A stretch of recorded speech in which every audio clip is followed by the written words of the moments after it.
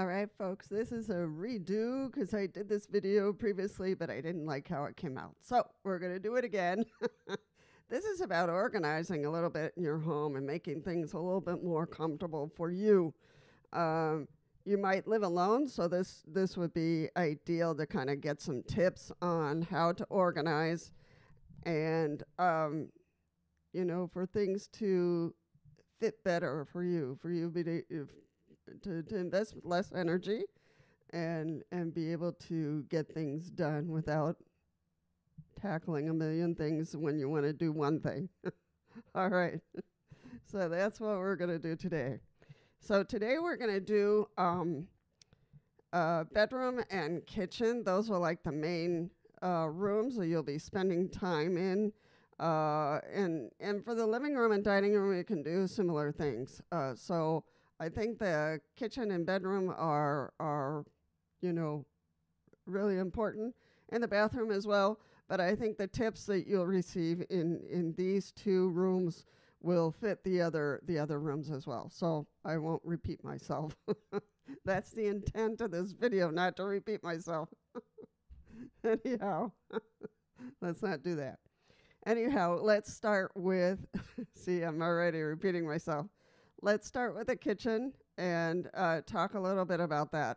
If you are cooking, this might be important for you to work on lessening the times that you go around in circles trying to get stuff that you need to make one thing, eggs or pancakes or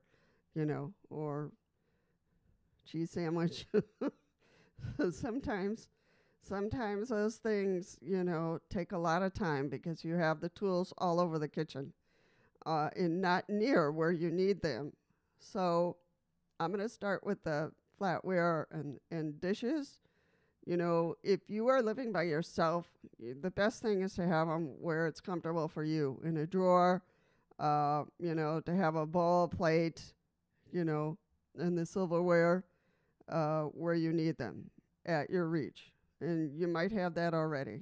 Or down in the counter, you can get a drawer of some kind, a separate drawer, and have it on the counter and have it in there. Because sometimes kitchens are made in a very odd way, in which somebody made it in a very strange way, in a very awkward way, and it's just not accessible. So if you're dealing with a non-accessible kitchen, these ideas might be important. If you're going to be doing cooking, for the big utensils, to have them close to the stove, obviously. I mean, for some it'll be obviously. For other people, it won't. Sometimes they have it like with some pegs on the wall, and they'll have them, on those pegs. But for you, you can't reach them because you're in a wheelchair. So if you're living with other people, it'll be important for you to come to an agreement if you could have, some of those tools in a box or whatever. And anything that's on the top cabinets, if there's anything there that you use often, for them to lower them or put them somewhere where you can reach them without you. What I have to do, what's up in the upper cabinets for me is a cereal.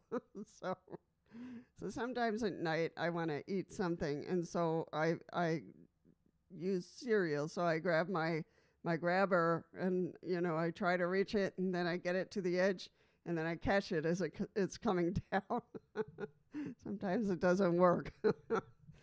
The other thing you can do is when you're going to make something, to really take it and grab all the tools you need, all of them, and just put them there on the counter, and then you have them there at your reach. So there you go.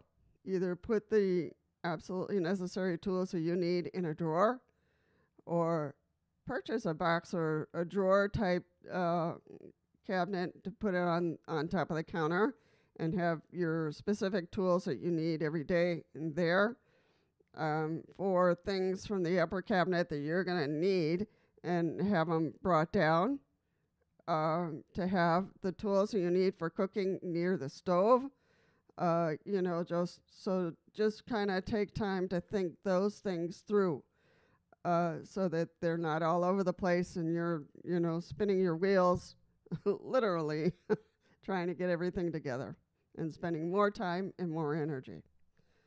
All right, so those are my ideas for the kitchen. For the bedroom, let's go there now. For the bedroom, I had my main clothes in the drawers, and things that needed to be hung were in my closet. However, I changed in the bathroom. so, so you can imagine the Olympics I have to go through to get all my clothes together and then go into the bathroom. So it was just getting a bit much. So what I did, I have some shelves in the bathroom that didn't have much there. So I decided, okay, I'm going to move all this down to the floor area. And I'm going to take all the shirts and blouses that I use on a daily basis and put them on the shelf. The underwear, I have some cabinet, and it has some drawers there. So I took all the underwear and I put them in those drawers. So now I don't have to go fishing through all the drawers in my room sometimes I have to go to the closet and I'll take that out the night before or something and I'll put it in the bathroom. But I had stuff all over my room and I had to go through the Olympics trying to get everything I needed to take it to the bathroom. And that was sometimes causing me pain. Sometimes I would miss and get into close falls. So that's the one thing I did. Now, some people do not have that luxury, and I get that. So you might want to think of a rearrangement of your room so it's closer to the bathroom or wherever you change. For me, the safest place to change is in the bathroom. So for you, it might be right there on your bed. So if the things in the drawers and in the closet are good for you, leave it as is. But if you want the drawers closer to your bed, then you might have to rearrange some furniture there, and you might have to ask somebody to help you do that. But you get my drift. You could put the kitchen utensils in a big jar, on the counter. So there you can reach them. If you have clutter in your room and it's hard for you to get around, then that's one big project that someone might have to help you sort things out and move things out that are not quite necessary in your bedroom, because you want space for your wheelchair and you want space if you use a walker, to transfer and things like that. You want space for that. You want to put priority of what's in your bedroom. For things to be a little bit closer to you when you where you need them the most. Because, it's already energy draining to have to go all over the place trying to get the things you need. And so to have them closer to you is like magic. For me it is, anyway.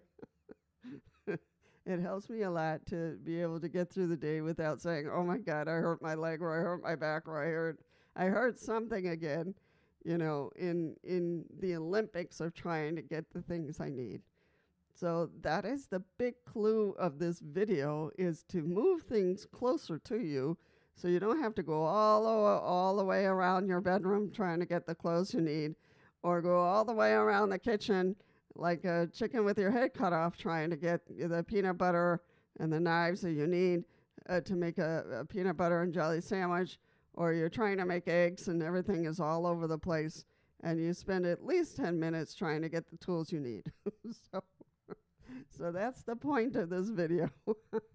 Your homework will be to kind of sit for a little bit and kind of think, reorganize in your head, what's going to work for you, and how can you bring things closer to you and in a more practical spot. So that is, to me, crucial, that things would be in a more practical spot. So these drawers that I have over there, everything is over there now. So I don't have to strain running around my room and then going into the bathroom over there, trying to get my clothes on.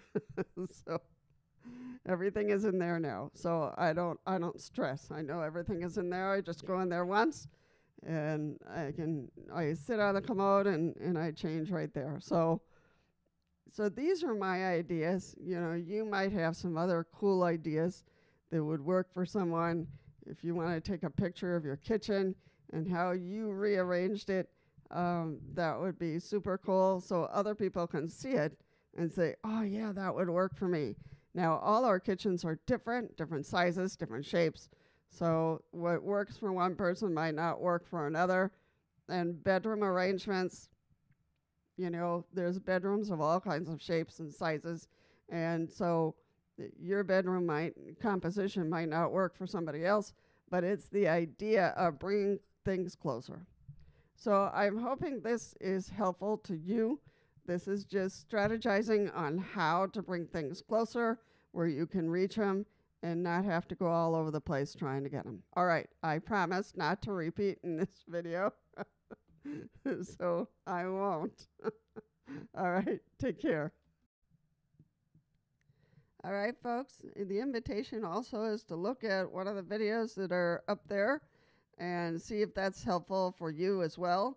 And stay tuned for other videos that might be practical, that might give you some reminders of how or where or with who, you know, in terms of your wheelchair or your disability. All right. I hope to see you in the next video, and let's get this information out so that it will help people with disabilities, and that, you know, you can't take your therapist home. So let's put some information out here so that people can find the support they need. All right. Take care. Bye.